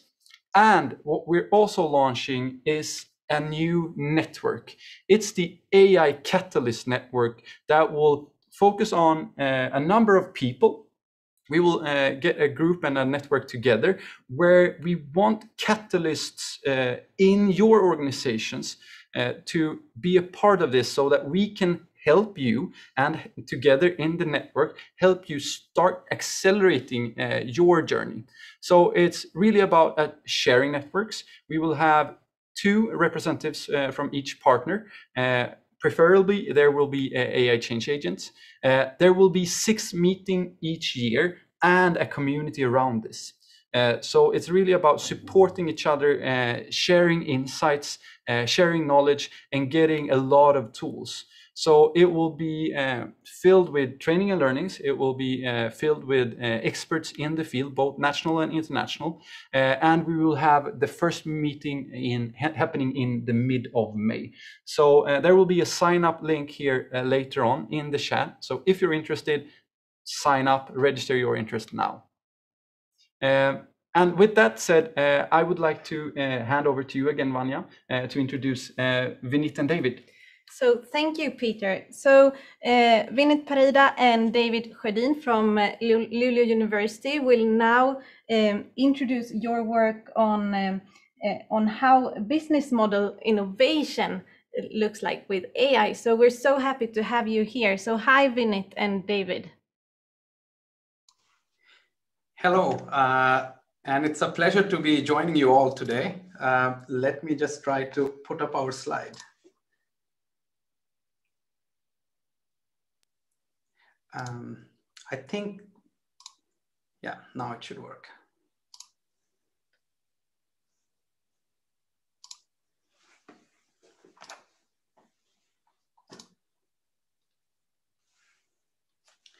All right, so it's a pleasure to be connecting with you all today and to have so many of you joining in to listening to our presentation, and of course AI Sweden for the invitation so we could share our research findings with you. We have planned for a 15 minutes short presentation for you, and what we'll be really discussing today is how AI drives business model innovation in an industrial ecosystem. And to be able to have this conversation, we will try to conceptualize. Sorry to interrupt you, Vinit. Can you just, we have your presenter view now. So if you can just change to the... All right, thank you for that. Let's see. Is it full screen now? Swap presenter view and slideshow over there. So, yeah, now, perfect. Okay. All right, so in addition to, so of course we'll be talking about some conceptualizations around these key topics, as well as barriers and solutions towards how an organization to actually approach AI-driven business model. So my name is Vinit, as Raquel mentioned, and David Shudin, and we both have been leading initiatives around digitalization and new business model for the last 10 years. And of course, we have published a lot of academic papers and wrote practitioner papers. And I think we are quite glad to also share with you that, right now we are working also with the Swedish Ministry's high-level committee focusing on policy actions that would enable Swedish companies to undertake digital transformation. And we think this is a very important step that we need to take within Sweden to ensure our future competitiveness. So, of course, we're working with multiple research projects, but our overall goal is to support digital business model innovation in Swedish industrial ecosystems. And perhaps our flagship project in this regard is the Begin project, where we have over 40 plus partners from diverse areas of Swedish industry. And maybe the interesting part of this project is that we're truly having this ecosystem perspective. So we have ecosystems in forestry, in process industries, in mining industries, and manufacturing, smart cities, for example, and having diverse actors also engaged in these ecosystems, such as the leading suppliers like ABB, Volvo, and Scania, their most progressive customers, for example, Boliden and SCA and Skanska, but also many leading digital actors like IBM and Microsoft, but also these innovative SMEs like Modulai and so on. And of course, focusing on concrete use cases like the digital transformation in mining or the mine automation programs. Has been very insightful in looking into how these actors actually work together in an ecosystem setting. So, of course, we are having a conversation which is very complex because there are so many parts that you need to consider. And we have at least tried to conceptualize it from our perspective of how do these different pieces come together. And what we come across is that when we are talking about AI and digitalization, we are really talking about new business models that needs to be introduced by organizations. And well, of course, what is really being the focus here is how to achieve sustainable industry goal. And I think many Swedish companies are looking into this and are ambitious enough to have an approach where they can really hit the bullseye here, to come up with solutions that will address an economical, environmental, and social benefit. And digitalization, and more particularly AI, is an enabling force for that. However, as previously being discussed, AI on its own is not enough. You really need to come up with a new business model, which is actually a missing piece of this puzzle.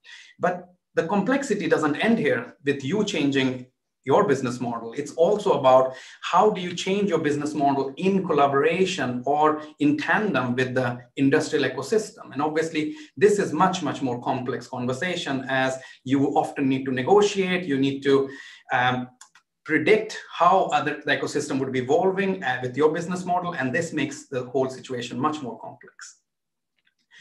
So one more definition to kind of discuss before we get into the barriers and solution side of the conversation is around what is a business model. And I think this is an important part also, because often people are talking about business model as a revenue model, but the way we look upon it is that a business model is truly a way for how organization creates, delivers, and captures value. So it's actually really a holistic road blueprint for an organization to ensure that they're going to be competitive in the future. So it's very much looking into, if we're going to work with a specific AI technology and have a focus on sustainable goals, then what value do we need to create? What specific customer needs do we need to address? How are we going to ensure that value is going to be delivered? What new processes, routines internally do we need to introduce?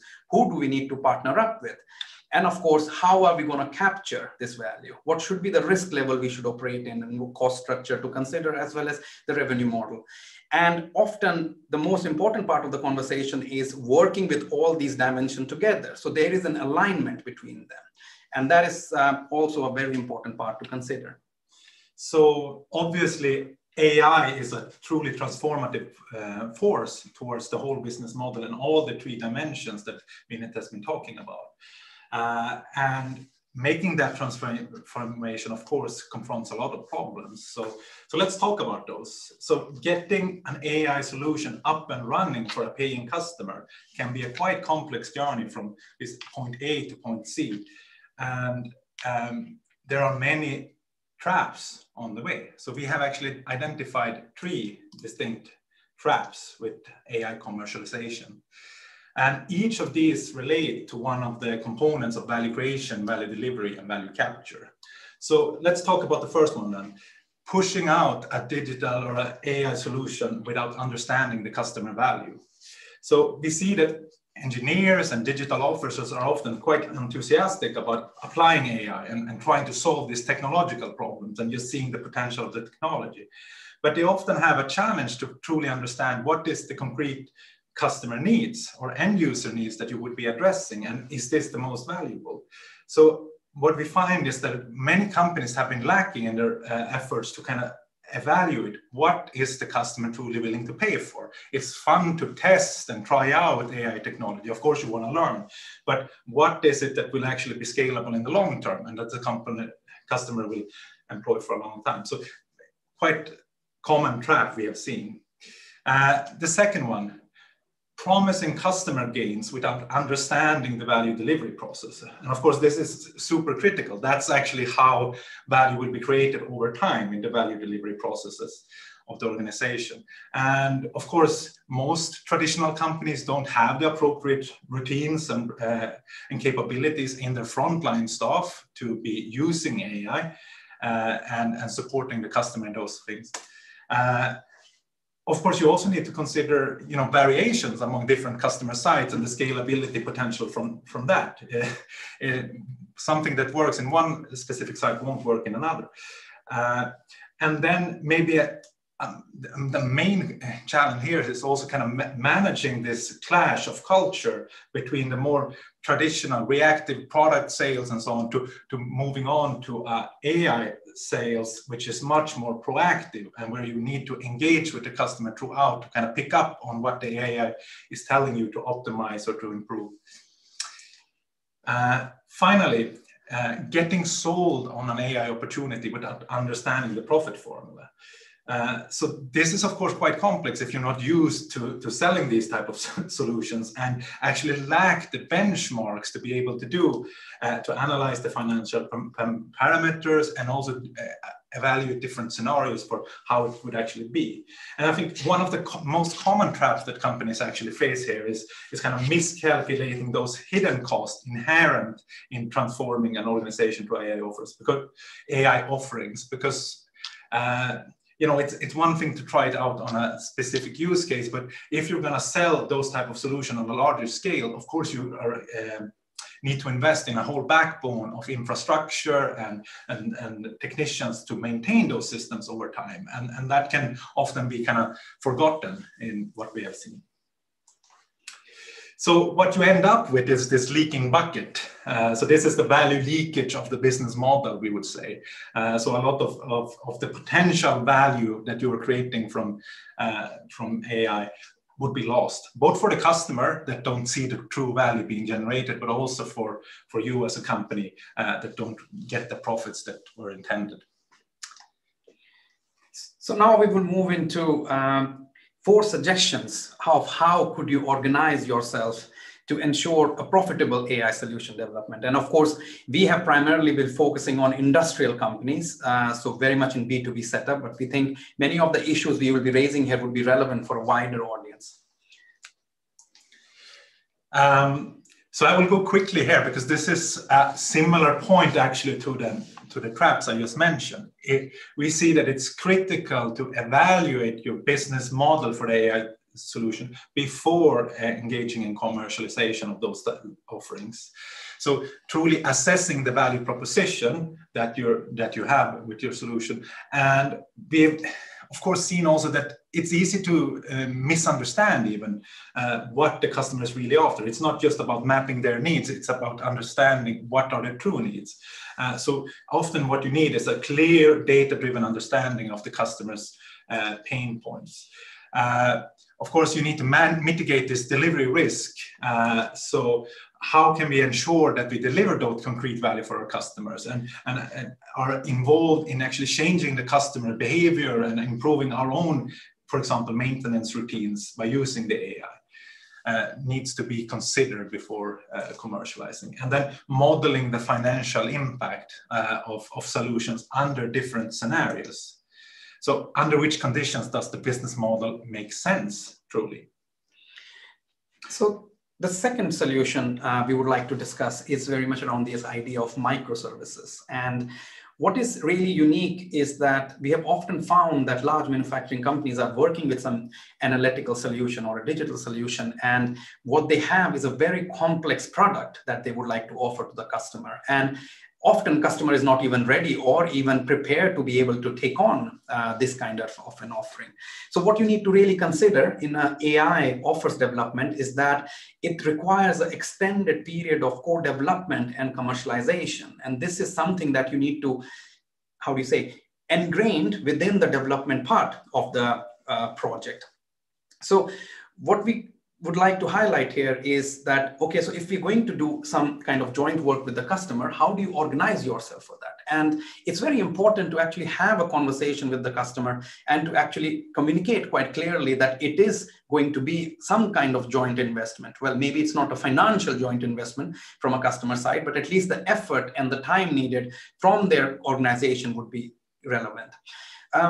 So what we figured out is that many organizations fail with these initiatives often because AI solution development often requires a whole organizational setup to be involved throughout the hierarchy. And that kind of a commitment is very difficult to secure. But for example, what we have seen within a large manufacturing companies from the digital side and a utility provider, how did they organize their solution development with a microservice approach? So well, what we started with is creating a digital steering team. And this was team from both sides with top management executives that were responsible for collecting the technological development ideas that would be in the focus. And here you can understand that there is a bit of a push and a pull, right? So as a provider, you are of course looking into solution developments that are going to be very much scalable, while as a customer, you're often pushed into having your problem solved, very highly customized problem. And what they needed to do was to kind of jointly agreed upon what investment should we do? What should be the first microservice investment we should consider from both perspectives?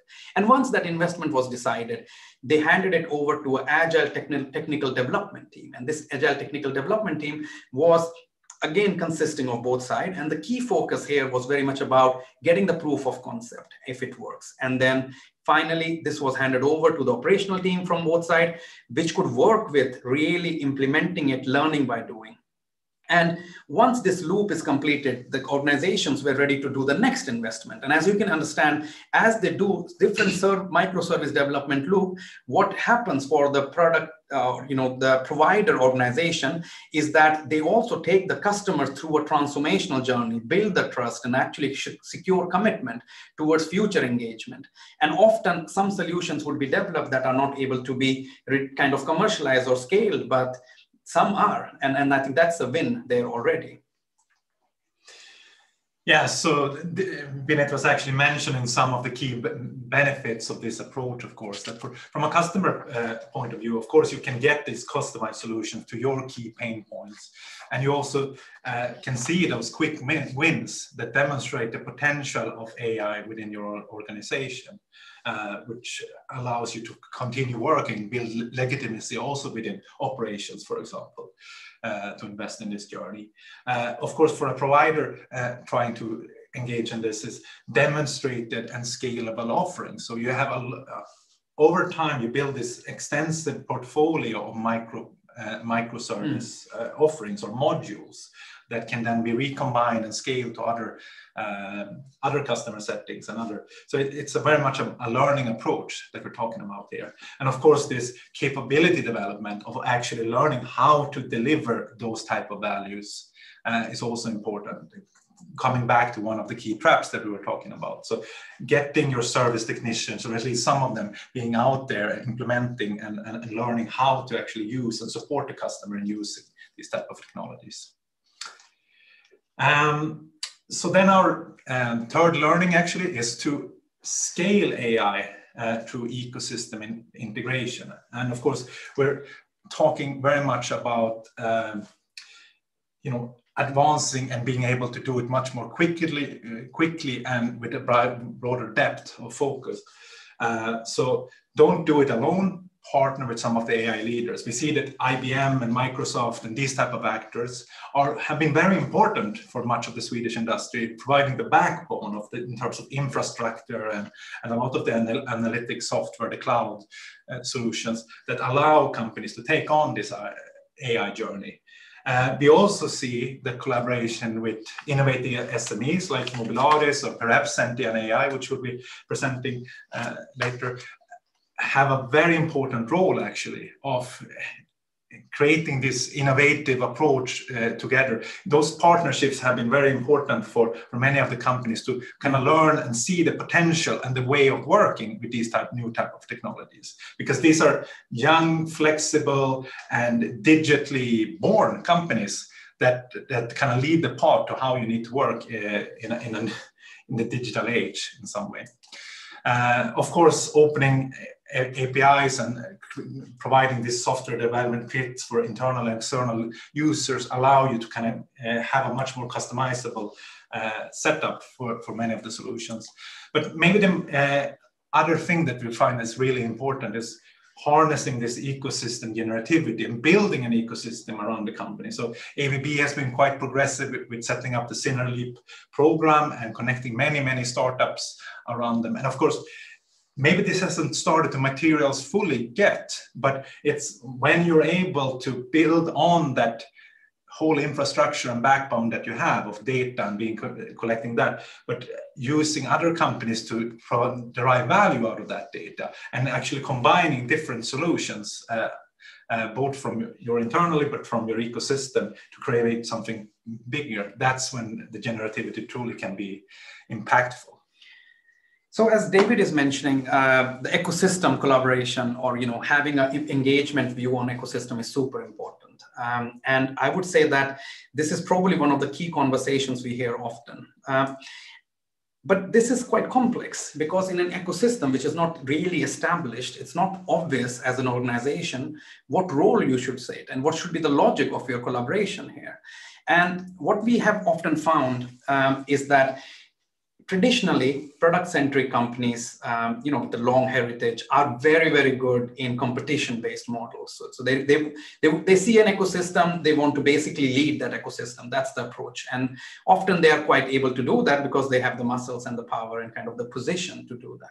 But often they also start to realize that they don't have everything and they need to collaborate. And I think probably, I'm sure many of you have been in many webinars where collaboration has been highlighted to be one of the most important activity that everyone needs to talk about. And I think that's true as well. However, we have a different message. I think our message is very much about that companies need to not only collaborate, but also compete simultaneously. And this is much more complex. And this cooperation perspective is where often many of the players find them a bit lost because their organization is very much about, well, we don't know how to collaborate with this actor because we have only seen them as a competitor. But in this customer side, we need to collaborate with them. So how do you really work with the cooperation model? What ecosystem strategies do you consider? And that's what we want to a little bit dig into. Let's say you are a company on the left side, the mining ecosystem, right? So how do you start? What solution or what strategy should you take when you see the ecosystem around it? And I think the first point we want to highlight is that don't kind of start inwards. Don't start with what you want to do, but rather focus on the customer context. With AI and digital technology, customer context matters a lot and probably more or less decides if it is really possible for you to apply a certain strategy or not. So what are the specific needs, the scope of collaboration that you're able to address? Are you able to really integrate with the ecosystem actors that are there? And I think that kind of a full assessment on the customer side is super critical for AI development. And once you have that, then I think you could potentially start to look into what role you should look into. So do you have the necessary digital capabilities? Do you have the strategic partnership on the specific customer side? Would other suppliers follow you and the role you want to lead? If the answer is yes, potentially you could take a leadership strategy. And if the answer is no, then probably you need to consider a follower strategy. Let's focus on that leadership strategy a little bit more. So here, I guess, a leadership strategy is very much about being able to coordinate and organize collaboration with many different actors, also ensuring that the data exchange happens. Also having the mindset in the whole development phase that you need to let others make benefit, not only your organization. So there needs to be enough benefit generation that maybe sometimes even kind of diminishes benefit for you, but is better for the customer side. And if you are able to take it in that way, so then you actually are taking an orchestration strategy, really coordinating multiple actors and trying to maximize the value. And if the answer is no, probably you have a dominator, you'll still lead, but with a very limited scope of collaboration. And of course, we can also take on the right side similar set of questions, which leads to two other strategies, which is being a complementer and being a protector. I specifically want to highlight the complementer strategy because this is something we have seen to be super important. Many of our leading companies that we have talked with have recognized that being a complementer is a very profitable business. I'm sorry, but I have to. We have to conclude now. So, but it's super interesting, and let's discuss this more in the panel. I think because it's a very important aspect that you bring up here. So, thank you so much for your presentation, and we will move on to the next case now, and we will see you again in the panel. So looking forward to that. Thank you so much. And Martin, I'll give the word to you then at Zenseact.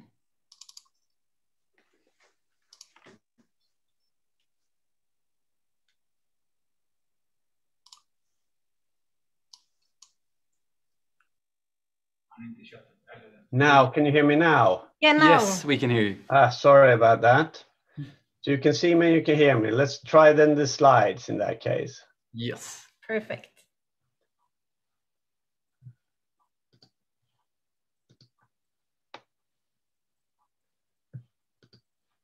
You should be. All right. Tell me if you can see my slides. Yes. Very good. Thank you very much. So, yeah, my name is Martin Rugfeldt. I'm the CEO and founder of Zenseact.ai.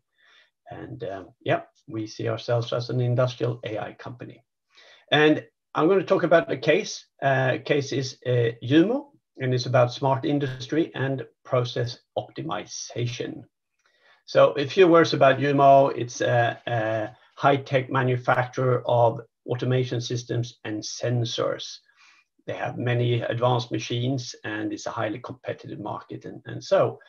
And they want to sort of have an edge on the competition, and that is why they looked into AI, and they wanted to reduce cost and add revenues. So the strategic goals were there for them, and we got cracking on it. And what they had chosen a case here where they had a slight problem. And it was, they were looking for the right case, and they've been working on certain things for quite some time. And they found this that showed promise for them. And they experienced a small but significant process variation for this thin film temperature sensors with platinum. And they wanted to improve the accuracy of the sensor and the overall yield. And this is an interesting case from many perspectives, both business and technical. And if we start off by just saying a few words about the technical side, they didn't have a lot of data. They thought they had a lot of data. They gave us huge amounts of data, but apparently that data was a lot of duplication that couldn't really be used. And that's quite common in these situations. The variation, it drifted over time, so it wasn't always in the same place. And the sources of this variation was also complex, and it wasn't completely understood. And that's another very common situation in the industry, that you have a process, you understand the inputs and outputs of it, but you don't quite understand what's going on the inside. And it can't always be really easily understood. And that's actually a great case for AI, where we people can't understand everything because there's so many variables and it's so complicated, but AI can. And they also had a time lag in the process where they made some changes to the process and did some updates, and the results weren't visible until much later. And this is also quite a common situation if one wants to be really practical about several these data science challenges. That can be handled, and we did so in the project. We implemented our sentient controller for adaptive process variation reduction in their automation control system for this process. And we have many models that are helping each other in this, and we automatically recommend then settings for the machines. It was deployed in 2019. We actually managed to squeeze out 20% of improvements in the proportion of sensors to the highest quality tier. And that's quite considerable. The ROI is very fast if you can do such an improvement. Now it handles these updates very automatically, and they're looking to implement this, and they are implementing this in other parts of their factories. So I wanted to just summarize a few things then of what I just talked about. So this can be generalized. So there's many industries that have these kinds of problems, and the goals are usually the same when we look at these kinds of situations. They're reducing cost or adding revenues, or for that matter, the sustainable industry perspective that is coming into play more and more. The problems are usually the same. The variation problem is everywhere. There's high scrap levels, energy usage that is really high, and then environmental impact and maintenance or yield or combinations of these. So we recognize that they come back again and again. And from a data science perspective, so very little data, you need to be able to work with little data, because even if you think you have a lot of data, that's often not the case. And this variation, it may not be this stable, and the processes that are not well understood. So these are data science problems that we need to deal with. And from a data science or data perspective, this data usually comes from these kind of things like control system or IoT systems, and you have to find ways to get access to them. But a lot of data is already in place, and you may not always have been looking for it in the right place. So I think this is an interesting case. It shows all of these aspects to it, and I mean, in most cases, they have, when it comes to AI, very good return on investments and are very successful, even there if there's a lot of discussions about these failed projects and the graveyards of projects in AI. What we see is that most of these cases actually work out pretty well. Right, that was it. So thank you so much, Martin, for that. And we're now moving on to the panel. So please, David and Vinit, join us as well. And Peter, you will be part of the panel. Yes. And we will now start to reflecting a bit on the Menti questions. The first one was how many proof of concepts have gone into production? And we have also got a question from the chat. And I think this one is for you, Martin. How to really go from proof of concept to proof of value, and what are the main issues with that, and how can we overcome that? So, well, going from proof of concept to proof of value has a lot to do with the business cases. You have to pick the right one, and obviously you can look for different goals here. So you can look for a pain point that you want to solve, as primarily in the case of Umo, they had this variation they wanted to reduce or deal with. In other cases, it's an opportunity in the marketplace. If we can reposition ourselves with a new business model that can be supported by AI or something like that, then that is the driver. But you have to find this and not only look for the technology. I think the technology is important, the data is important, but you have to look for the business case that provides a lot of value to you and tie that in. Look for the KPIs, look for the organization to support it so that you get into a process where it's adopted by the organization. And do you have some reflections, Peter? Yeah, I think we got the comment in the chat as well, and that we are talking, and we're talking, Martin is also mentioning the graveyard of projects. And the graveyard of projects is really when we do POCs and then don't really know either what to do with them or they're not successful. So we actually did a slide of this because we need to start transforming our mindset in doing POCs to POVs. We can do proof of concepts on a capability level where we train our organizations to play around with the technology, but then when we want to put them in production, there need to be a mindset of proof of value. So do we optimize a process? Do we solve a problem with the help of the technology? Or do we build an entire new product? And in terms of Vinit and David here, do we need to change our business model? So really changing that mindset towards a proof of value is something that you do from the beginning when you start the project. How do we do, what do we do if it's successful? What's our plan B and plan C and so forth? So really changing mindset from proof of concept to proof of value is super important in this stage on the AI transformation journey. And connecting to that, which I also think is very important, Vinit and David, if you were to dream a bit, what are your dream scenario? How far have we come with AI, and how do the business models look in, let's say, 3 years? That's a difficult question. Maybe I would like to just go back to the previous question very shortly. And I think great replies from Martin and Peter. And I was just thinking, like, what we have seen from many of the companies, because they were doing so many proof of concepts, was very much that they stopped all that after a point and realized if we don't have a paying customer, we're not going to do that development. And that paying customer doesn't need to cover everything, but should be willing to at least provide the effort for that development part. And I think that's a good parameter to really think, is there value really exists?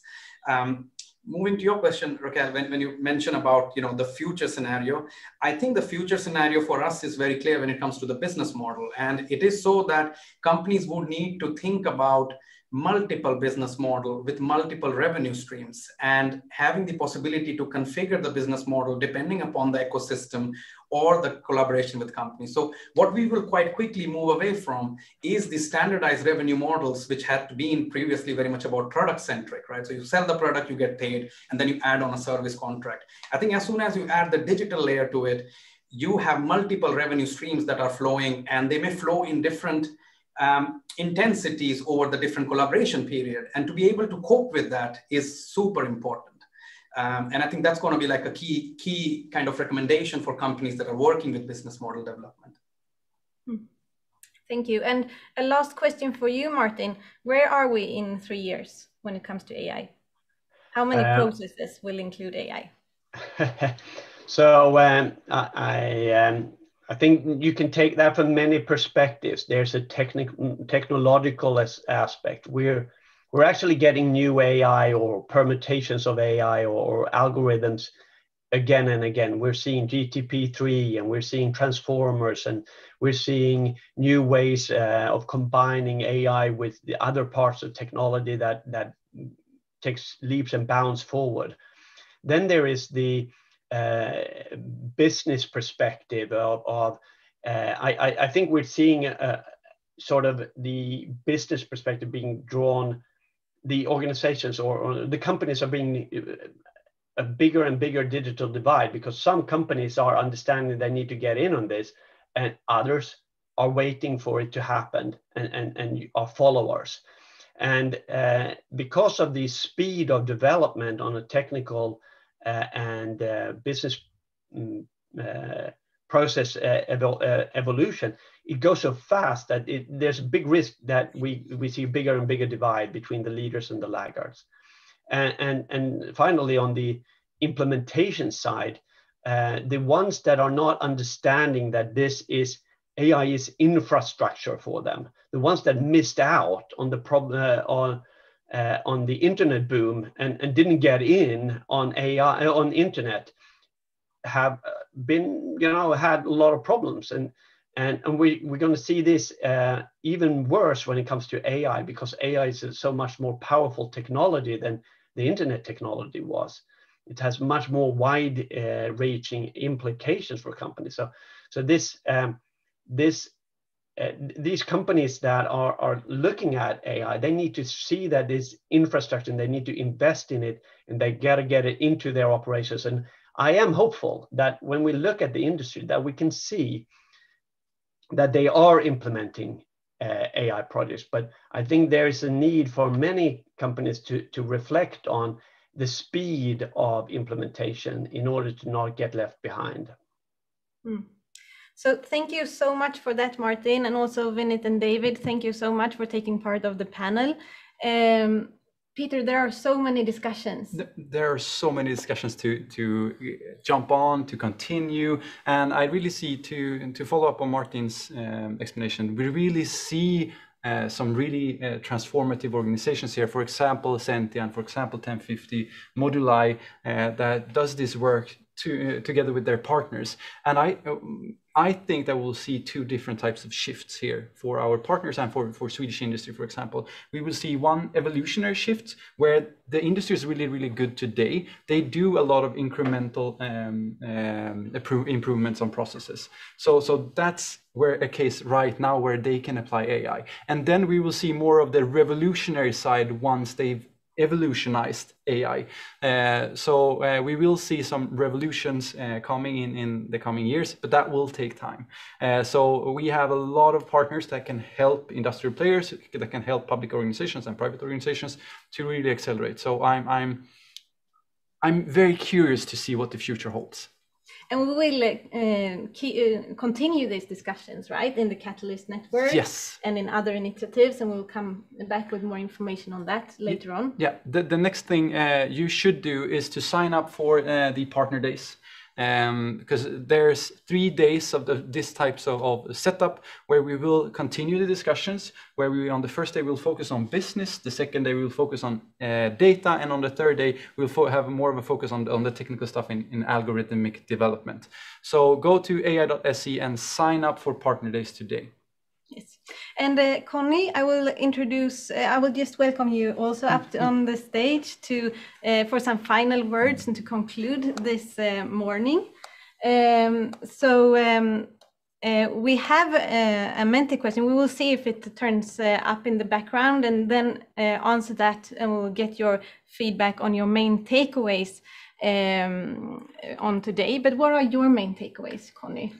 Oh, wow. I mean, AI transformation, this has really been just an introduction, looking at, on a high level on what this is. And we really need to follow up these discussions, have separate discussions and webinars on each, going down in a deep dive on each of these subjects. We've talked a lot about people, that it's about people, and change organizations doesn't change. It's people that in organizations that change, right?